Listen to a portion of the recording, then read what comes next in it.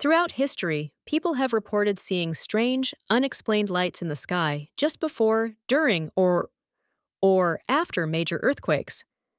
These earthquake lights can appear as blue-green flames, glowing orbs, or even luminous clouds that hover above areas experiencing seismic activity.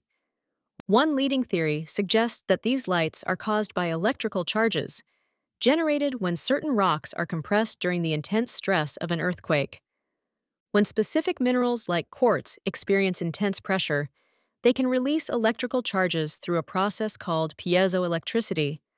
Another hypothesis proposes that radon and other gases released from the ground during earthquakes become ionized as they mix with the atmosphere, creating luminous displays. Reports of earthquake lights date back centuries, with notable documentation during major events like the 1906 San Francisco earthquake and the 1988 Saguenay earthquake in Quebec. Today, scientists use sophisticated laboratory equipment to recreate the conditions that might produce these mysterious lights, attempting to validate theoretical models. During the 2009 L'Aquila earthquake in Italy, multiple witnesses photographed orb-like lights in the sky, providing some of the best documented evidence of the phenomenon.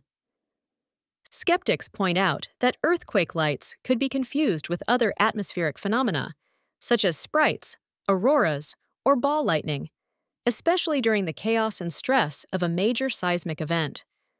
Regardless of their exact cause, researchers continue to study earthquake lights in hopes that these mysterious illuminations might someday serve as a natural early warning system for impending seismic activity.